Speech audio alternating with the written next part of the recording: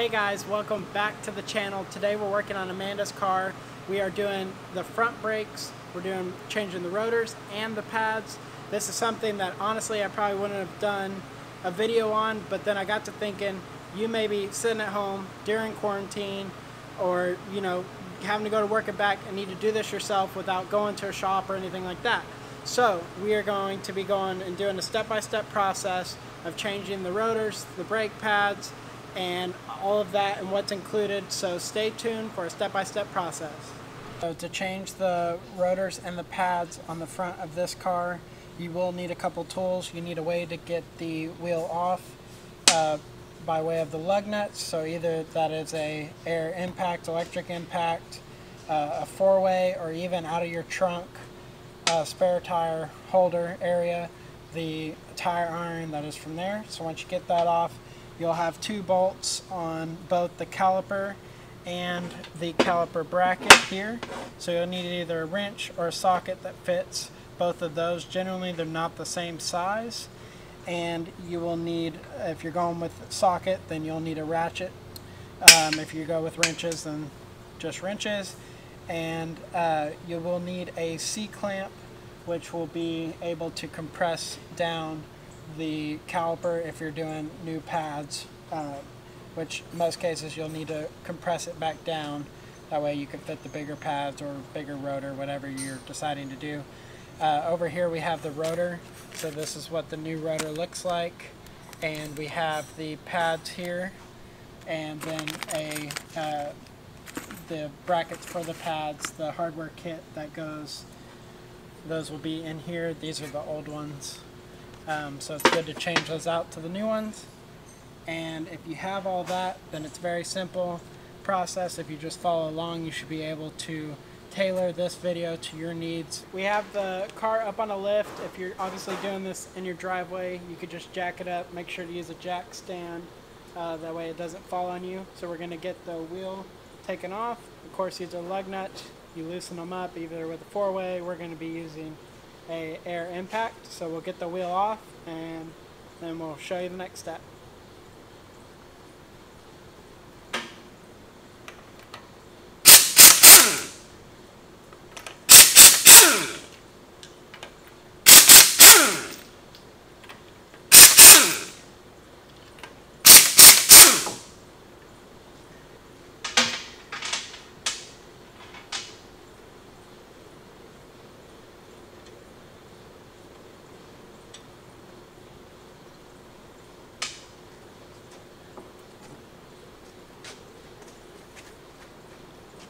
Now that the wheel is off, this right here that you can see is the brake rotor.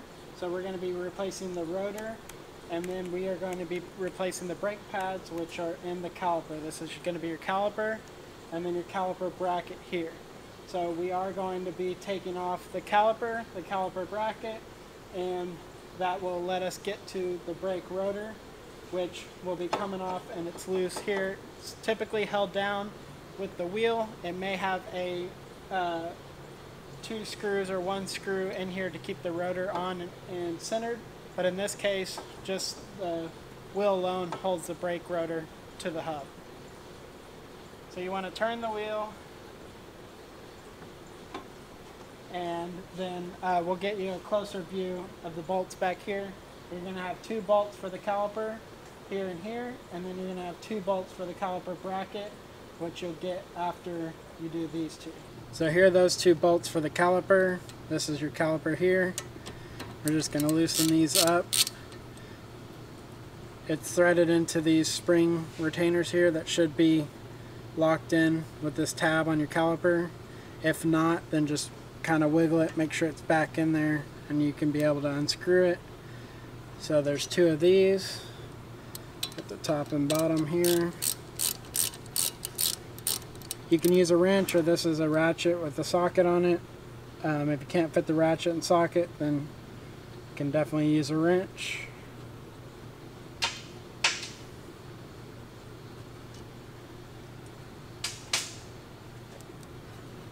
So we have those out now. So what you're going to do is pull out your caliper. So here is the caliper. You got your brake pads here. Your rotor is in the middle. And in this case there is a caliper bracket for the line. We're going to just be hooking this here, so we shouldn't be needing to take that off. I have just a piece of aluminum welding rod that's bent for a hook. If you're doing it at home, you can use coat hanger, wire, shoelace, anything that you can use to hang it. You just don't want to put stress on this brake line here. So hook it in the hole, and then you can hook it somewhere in here. In our case, right there, it's actually going to be in the way. So you kind of just bend it and make it work for your vehicle. In our case, it's going to be fine there. None of this is really strained, and the weight's being held by there. So we're going to move to our two caliper brackets bolts, which are this one and this one. You can just follow the caliper bracket down. It's generally going to be the only two bolts left in this area. And before we do that, we'll take our our pads out, which these just slide straight out the side there. And these retainers come out as well. Pull down. When you get your brake pads off and these little retainers, keep these around. Depending on which kind of pads you go with, it should come with hardware that go with the pads. If not, you're going to need to clean these up and reuse them. Here are the caliper bolts we talked about previously. Caliper bracket bolts. You're going to get these off.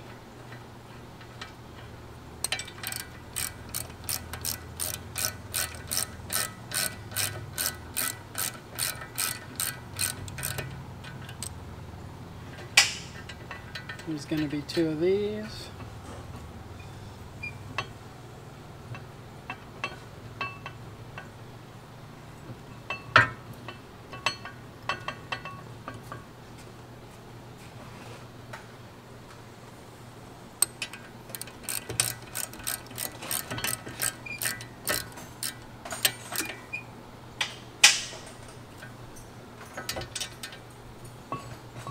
And your caliper bracket is off. Now that we have the caliper and the caliper bracket off, we are ready to get the rotor off. Mine is just held on like the wheel. Like I said previously, you may have a screw here that is flush. That is generally a Phillips that you'll need to take out to get your rotor off from the hub. But mine is coming off. Before I do that, I am going to leave it on with replacement parts. Rotors. This car actually has two different sizes depending on the trim level of the vehicle and the engine size. So I'm going to go ahead and put my new rotor up to it and make sure that it is the right size. You always want to do this with replacement parts. That way you don't get down the road and your brakes aren't working or they're not grabbing and they wear out and just the wrong part in general. Here is our new rotor. I'm going to put it on the studs like this and just go around visually. It is the right size. So everything looks good there. Same vents, everything. So we can go ahead and pull this off. And these rotors have oil on them. That's why this isn't rusted. I've actually had these for about a month. So we're going to put it on backwards, wipe it down with some brake cleaner on the surface where the pad goes, and as well on the front. That way we don't get any oil on our pads.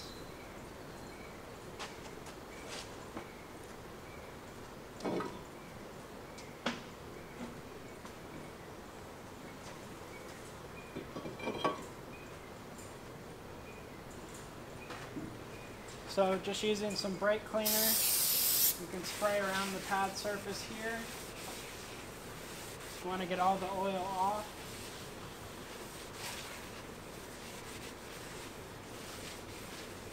We're putting new pads on here like you showed when you're doing a brake job, so you don't want to saturate those pads with oil.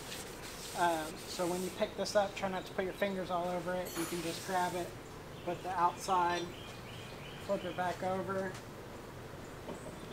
put it on, and do the same thing to this side.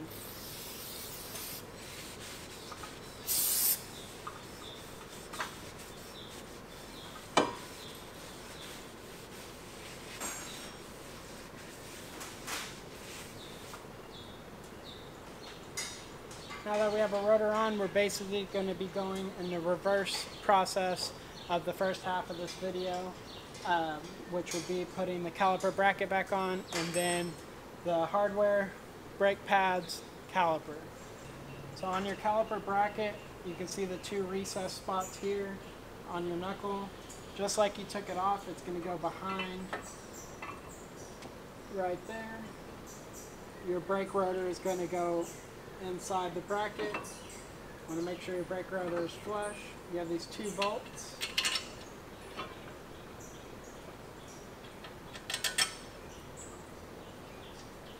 Trying to stay out of the way of the camera so you can see, but you want to push it up and then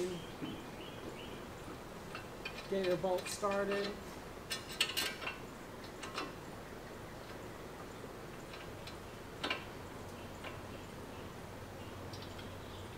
Once you get the bottom one started, then you can kind of rotate to find the top one. So you want to throw those in by hand just to get them started so you know you're not going to cross-thread them. Grab your socket and tighten those down.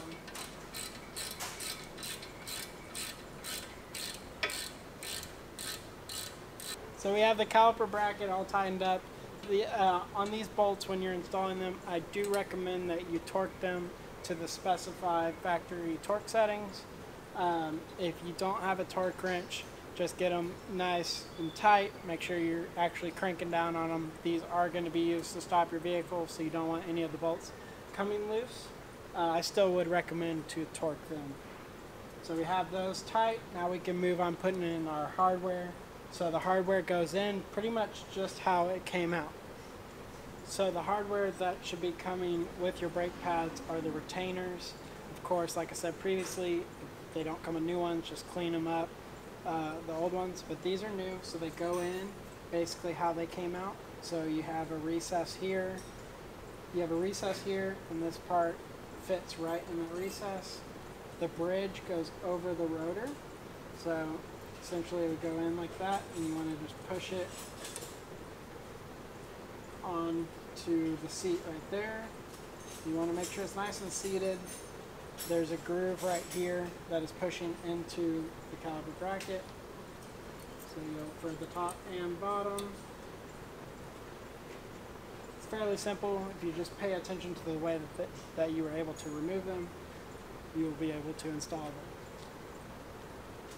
We have our brake pads now. These are new pads. They will be sliding into the retainers here. This piece of material that is off the edge is actually made to squeal and make noise. If you've ever heard a light squeal on the brakes because you were maybe needing new brakes, it is positioned right past the base material of the pad, so it alarms and lets you know that you are needing new brakes. So you want to put that brake pad with that squealer on it on the back side, and then on the front there should be one without a squealer. So you'll put it in here. What I like to do is start with this ear, push it down right at the edge, and you're going to rotate the top of it in and push that one in too. And you can go ahead and push it all the way up to the rotor.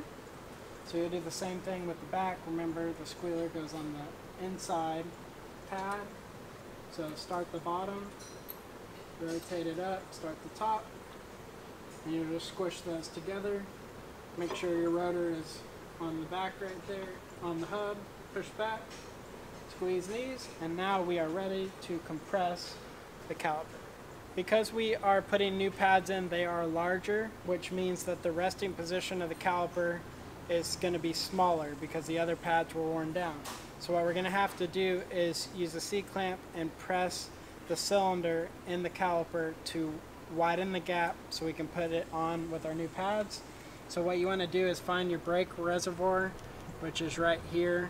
If it is an automatic car, then it's going to be right here is your brake master. You're not going to have a clutch master or anything like that. So you'll have a brake master. It says the .3 has a brake symbol, and what you're going to do is just open the cap, visually look in there and make sure that there is room Normally the level should be at an operating level of right here, so there should be room for it to come up. Inside, right now our level is good, so we're able to go back down and press that caliper open. Of course, when you're done with the pressing of the caliper on both sides, when you finish your brakes, you always want to double check anything you've touched. So one of those being put the cap back on, pump the brakes, make sure you have adequate fluid. We have the caliper here. I just have it resting up. You don't want to disconnect the brake line to the caliper. If you do that, you will have to re-bleed the caliper and add fluid, because there'll be air trapped in there, fluid will come out. So we are going to need to open this gap because of our new brake pads.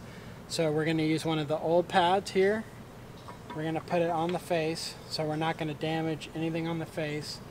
And we are going to take a C-clamp, and between this bolt here and the used pad, of course with the reservoir cap off, you're going to try to get it in the center,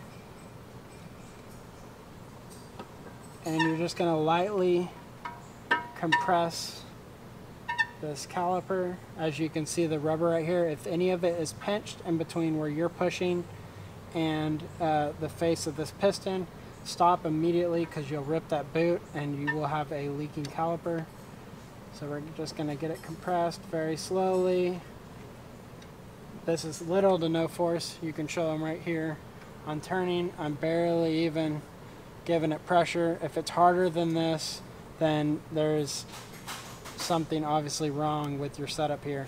But now that we have it compressed, take the C-clamp off, old brake pad out, and we are ready to slide on the caliper. So to do so, we are going to turn it like this, push it right here. As you can see, sometimes this is just trial and error. I didn't compress it enough. I went on the side of caution. So we're just going to put this back in.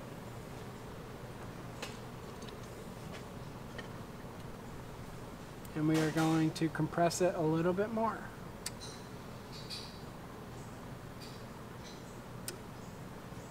And that is fully compressed. Not absolutely fully, but as close as I would like to get with the boot there. Should be enough to slide on. So now we have ample room to put this on. If you get up here, and this spring right here, these are your bolts for your caliper. They slide in here in case your rotor is moving or warped. If they get caught, you just pull them back by hand, and it sits in this recess right there.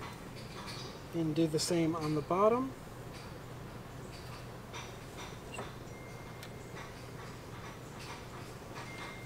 And then we can go ahead and put our bolts in.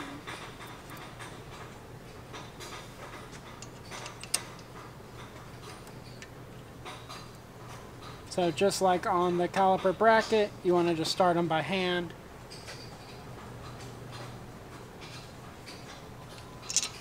Once you get them started, you want to make sure that this tab is in the flat. That's what keeps this from rotating around.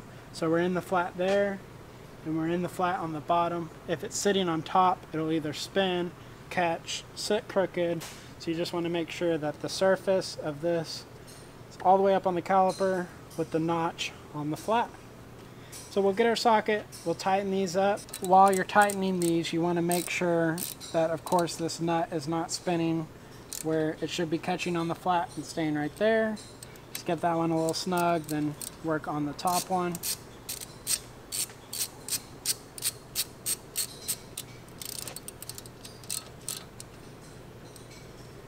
After you got them both snug, tighten them down.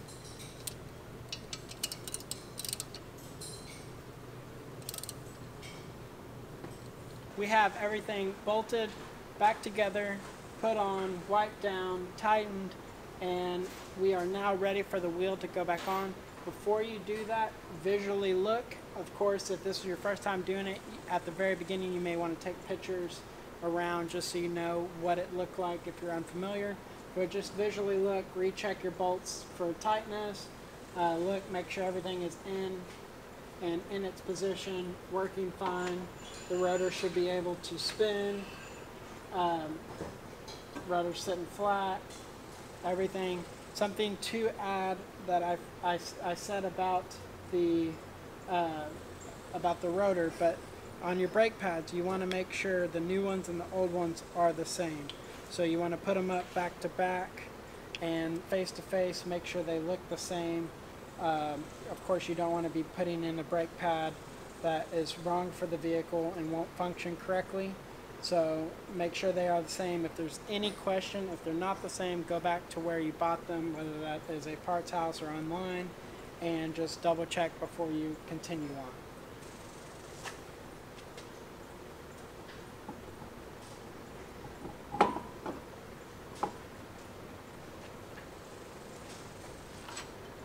So we are putting the wheel on now. When putting your wheel back on, you want to make sure that you first start all of your lug nuts by hand.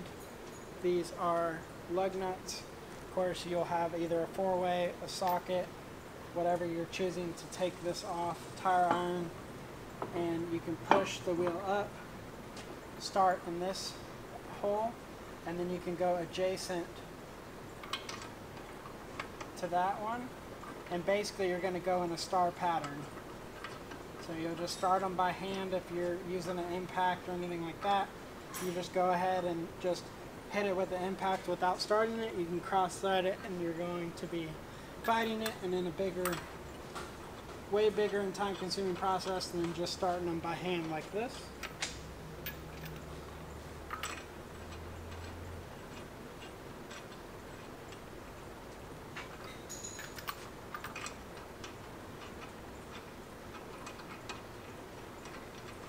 What I like to do, because I start them by hand first and don't want to ensure any problems with tightening them down too quick with the impact, cross-threading, anything like that, is I take the socket after with a wrench on it, and I will just go down in a star pattern and make sure it's snug. Why I go in a star pattern is if you go around, the wheel can be offset on the hub. It can be tilted, and when you start clamping it, you can actually be clamping it with an angle and it not seated properly. So what you ensure by doing it in a star pattern across from each other essentially is that the wheel is sitting flat on the brake rotor, which is attached to the hub, and that everything's seated and eccentric with your lug nuts. So once this is just hand tight, the wheel starts turning. I go to the next one, and visually you want to look in here, make sure that it's snug on, that it's touching on all of the surfaces. And of course the wheel is moving, but I am going in a star pattern. So now that all of these are tight by hand, if you were to leave and drive off just like this, these lug nuts will wiggle loose, your wheel will go flying, and it'll be a really bad and unsafe situation. So you want to look up the factory torque specs for your lug nuts and go ahead and torque those before you put the car back on the road. So we're going to drop this down. You want it sitting on the ground so the pressure is on the wheel, and go in that star pattern, torque them. I like to torque them twice, ensuring that I got all of them. I normally do once in a star pattern, and then I go back and do the star pattern again. After that's done, you want to pump the brakes, especially since you have compressed the caliper. You want to pump the brakes, make sure that the brakes are working before you drive off.